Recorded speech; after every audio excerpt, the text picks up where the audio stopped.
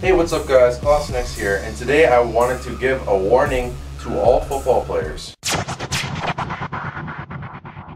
I'm going to try and save you guys from sustaining the same injuries I did because of mistakes I made because of my football training. And how all your techniques from football don't actually transfer into strength training and powerlifting as much as they think you do. So as a lineman, this is kind of tailored towards linemen because linemen are more often in these stances than other positions, but it's definitely transferable to other positions. Okay, so we all know the 2-point ready stance. As an O-lineman, your butt's out, hands are up, you're always ready. Springy, you're loose. You can block someone, you can have your legs back at the same time, so you have your stable foundation, you have your arms up, right? This kind of form is a good football stance. But as it is a good football stance, it is not good squat form, okay? This is a mistake a lot of football players make, myself included. Because when you're like this, and you have that curve in your back, and you got your butt out, and you have your hands ready, you are ready to take a force from this angle, okay? So you can take a force from this direction, this plane of movement. This is what's known as moving in your sagittal plane of motion, right? It's your forwards, backwards,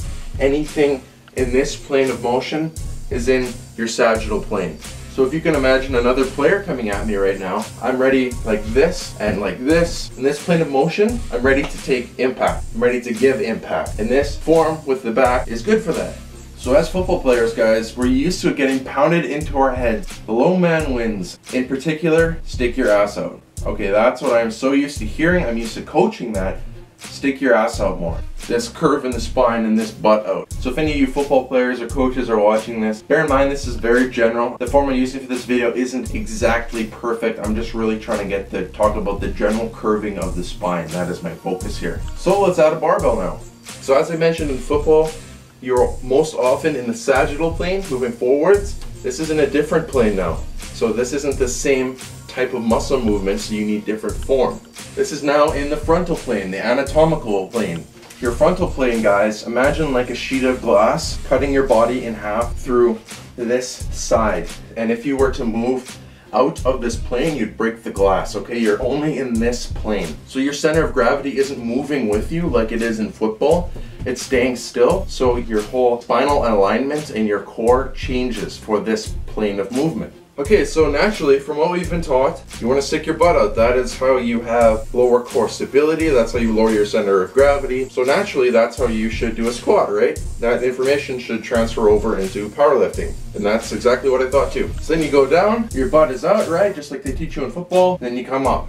You go down, butt is out, curve in the back, and you go up. This is okay for body squats, guys, and if you're not doing a lot of weight, then it's kind of acceptable. Then it's not too big of a deal. There isn't too many health risks. The health risks come, guys, when you start adding heavy weight on the bar. When you start adding heavy weight on the bar, that's when it becomes a risk to your spine, and that's why I'm making this video, to save you guys from getting the same injury that I did.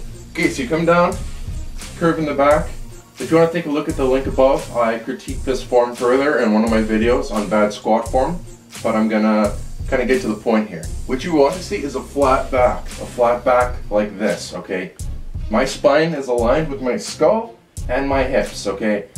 When you stick your butt out like this, the weight overloads on that curve. You can see where the weight on the bar would be coming down. It would be coming straight down. My hips aren't, they're behind me, but they're not my center of gravity. My center of gravity is at my neck. And that's where a lot of people get top heavy and feel like they're gonna fall over. You see how when I have a straight back, and when I curve, the difference that I can make in a potential squat.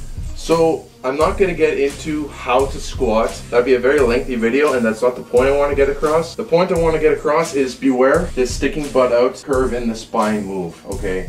That is not transferable from football. You need different form for squats. Well, this is using a portion of your core, it is not using your abdominals. When I'm in this form, my abs are relaxed, and that takes away about half of your power from a squat. In that sense, guys, it takes away from your deadlifts, any kind of heavy powerlifting you want to do. Football doesn't engage your abs as much as you'd like to think it does, and that's coming from alignment. So 2 things for you football players out there. Keep a straight back, and that can be done by engaging your abs. When you engage your abs, it brings it in. Imagine sucking your stomach in, flattens out your back. It's going to make you stronger, and it's going to save you from injury. Alright, that is my video to you guys. I hope you liked it. I hope you learned something. If you liked it, leave me a like and give me a subscribe. That would be awesome.